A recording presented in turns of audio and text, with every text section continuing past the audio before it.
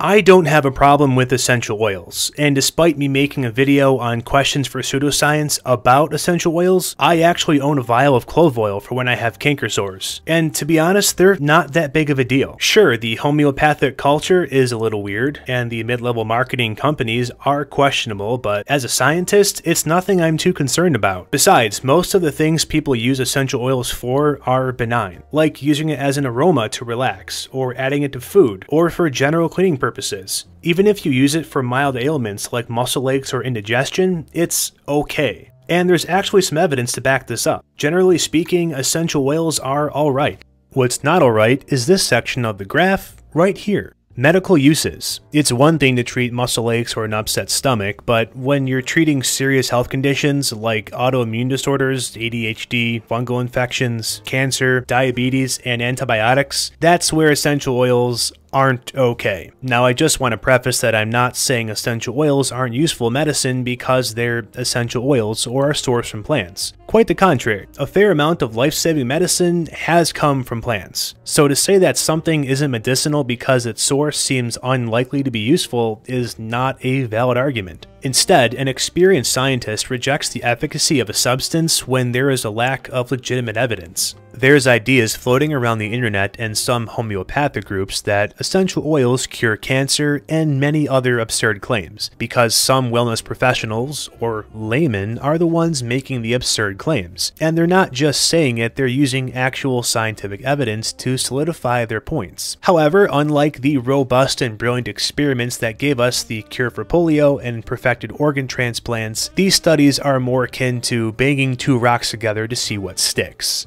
But where do these studies come from, and why aren't they valid? Well, a little background first. When a drug is being developed, it goes through numerous phases of testing. First, starting with the discovery phase, where scientists find candidate drugs for a disease or a condition. From there, they perform mechanism studies to understand how it works. Once the general workings of the drug is understood, it moves to clinical trials where it's tested on humans. In the early phases of testing, prior to being tested on humans, the drug is tested in vitro, which is testing the drug or substance outside the body, usually in a petri dish or a test tube. In vitro studies are used because they're fast, cheap, and can be easily quantified.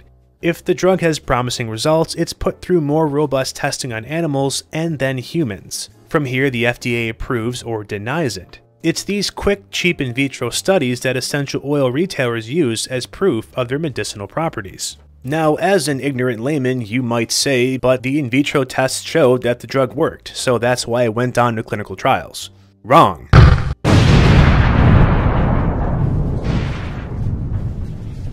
Actually, the drug showed promising results, was tested on humans, and was then proven to work with positive results. Preclinical trials hold no water in terms of actually working. You need human trials to prove that.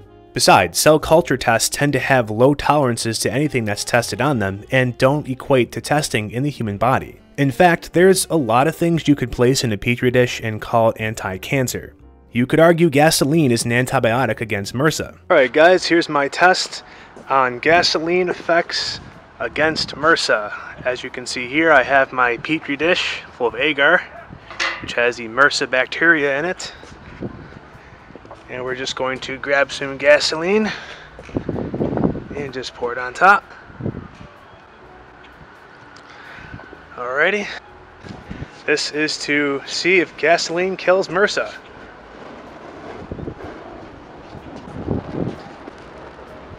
So as you can see, there is no more MRSA going on this petri dish, so it's concluded that gasoline kills MRSA. So you can take gasoline now if you have this terrible infection. Using in vitro studies to prove essential oils are medicine is like building a foundation of a house and then saying you built an entire house. One wellness professional who's notorious for this is this guy. Yeah, look here. Medicine. Dr. Josh Axe, or Travis Stork Light, is a trained chiropractor and a doctor in naturopathic medicine, and unlike Travis Stork, is not a medical doctor.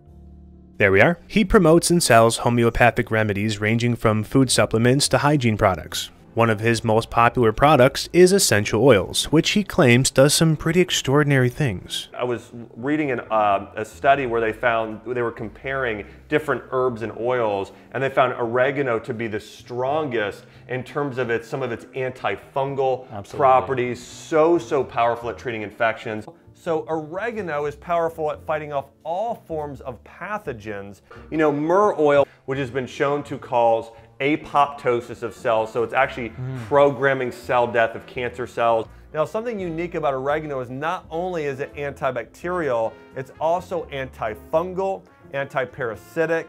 It fights off yeast as well. If you've got candida, you absolutely need to be inhaling and consuming clove and oregano. To a number of things, but one of the biggest benefits of cinnamon is it actually helps in killing off dangerous microbes. Now listen, there's a story in the Bible. They did when this whole camp was sick with a plague, they actually fumigated it with cinnamon oil, and it said it killed off the plague and strengthened the kidneys. In Chinese medicine, it's known to help strengthen the kidney qi and overall energy.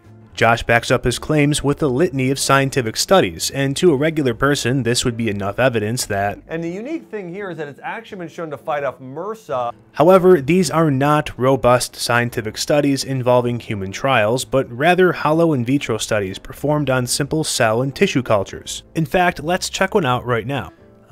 So potent antioxidant, and okay, so anti-cancer benefits. So, a lab-based study found that myrrh also has potential anti-cancer benefits.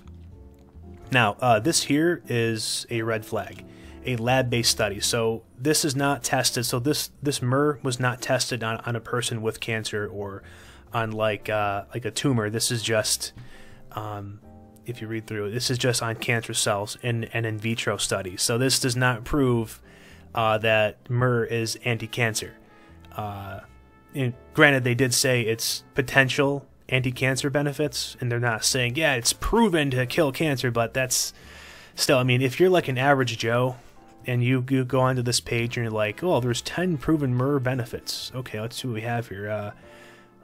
Potent antioxidant, that's proven, okay, and we have anti-cancer, but like, you're not going to read through this little blurb here, and you're definitely not going to read through the study. And the study, you know, human cancer cells, they tested it on a cell culture, you know, and so basically all they did was they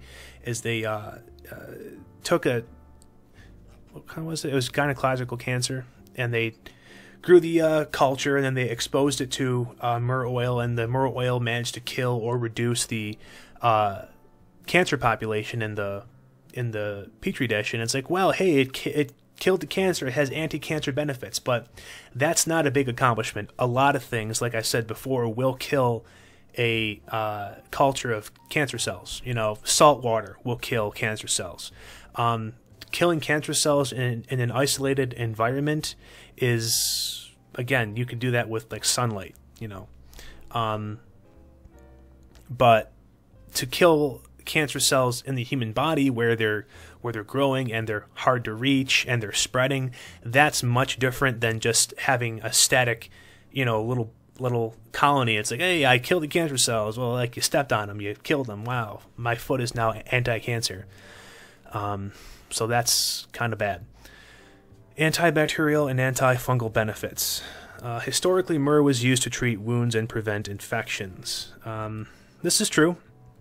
Kind of like from ancient Israel, a couple thousand years ago, but I mean, yeah, at least it's, you know, a little history lesson there too. It can still be used in this manner on minor fungal irritations such as athlete's foot, bad breath. So it can still be used in this manner on minor fungal irritation such as athlete's foot and bad breath, etc., etc. See what the study says then. So they're saying it can be used on athlete's foot, like an actual human infection.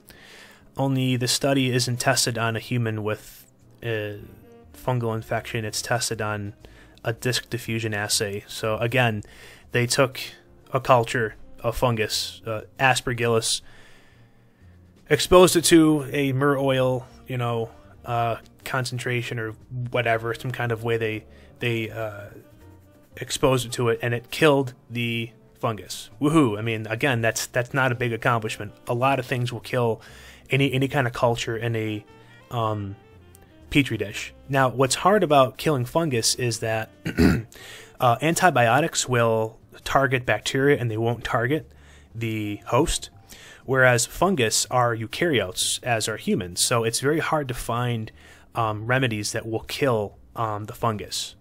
And, you know, I mean, all they had to do was just find a study where they tested myrrh oil on a person with a fungal infection, and then they could have said, hey, yeah, but instead they did this. And my thought is they either couldn't find a study, or there were studies that used myrrh oil and it wasn't effective. So this is also a red flag. That's very bad. Okay, myrrh oil can help fight certain types of bacteria. For example, it seems in lab studies to be potent against staph infections. Interesting.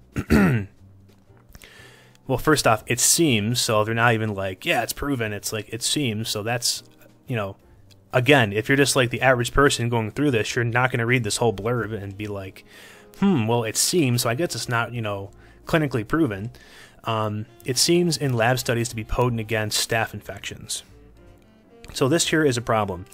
They're saying that myrrh oil is effective in, you know, reducing or treating staph infections.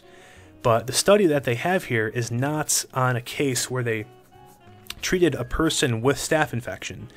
Instead, what they did was they took myrrh oil and they took, you know, a staph colony, and they treated the colony with myrrh oil, and it inhibited, it inhibited the biofilm formation, meaning, you know, it reduced the growth or like the spreading of the staph bacteria.